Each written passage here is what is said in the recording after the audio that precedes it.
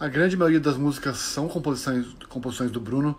Tem uma composição do Du, tem uma música que eu faço participação na composição, e tem uma novidade nesse álbum, que é uma música que o Grevão ajudou a escrever também.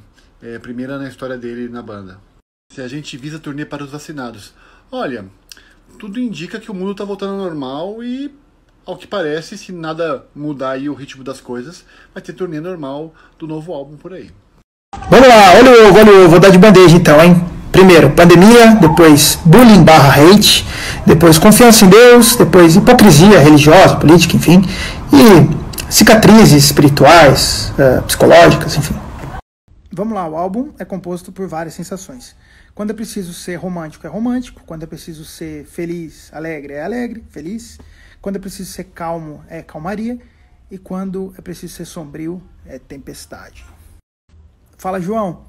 Cara, a gente entendeu que Espera foi uma música muito importante para acompanhar os rosarianos durante esse tempo.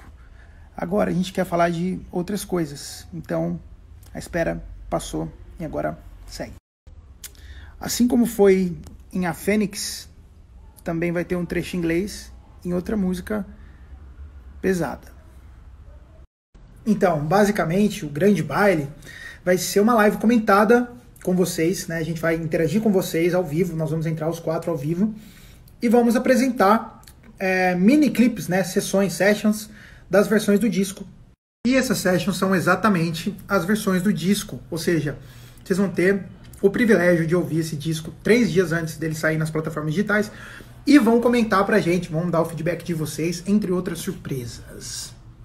Mas essa jornada que vai te fazer se incomodar em alguns momentos, ela quer te levar para um lugar legal, um lugar quentinho no coração, como todo disco do Rosa, né? Mas terão alguns momentos meio desagradáveis propositalmente.